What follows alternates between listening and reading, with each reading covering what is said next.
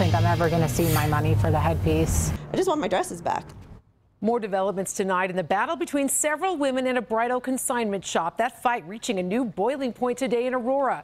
The women claim the Aurora consignment store owner has taken their wedding dresses and accessories, sold them, and then kept all the money for herself. They tell 7 News the owner's giving them the runaround, and today they went back out for answers. 7 News reporter Jennifer Kowaleski's live now, and Jennifer, even police showed up at that store today.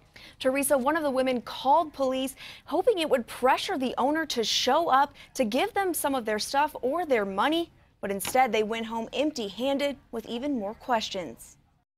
This is a lot of people that have done business with her that have yet to see money or the truth. All these women want are answers. She has about 7 of my dresses of my daughters, and she was supposed to have sold them. A handful showing up at this bridal consignment shop in Aurora, trying to get their dresses back.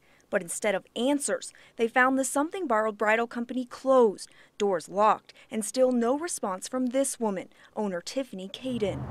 Thank you for calling Something Borrowed Bridal Company. We are located at 2680 South Havana Street. We tried calling Caden too. Hello? She picked up. Hi, is this Tiffany? This is? But then hung up on us.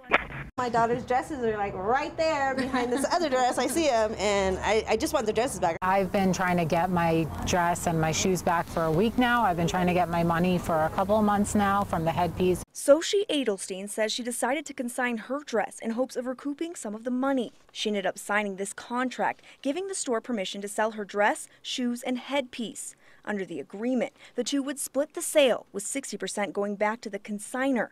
But Edelstein says that's not what happened. Couldn't get a straight answer about what was going on. Where was the check? Edelstein says she was never paid. Frustrated, she asked for her dress and shoes back. Finally, she says Caden told her she could pick them up on Saturday, but no one showed up. Call the cops and try to have her show up at the same time and just open the store so we can try to retrieve our wedding goods. Now these women say they want people to know the truth about Something Borrowed. If me doing this kind of stuff means that she's not going to be in business again, I'm fine with not seeing the money for the headpiece.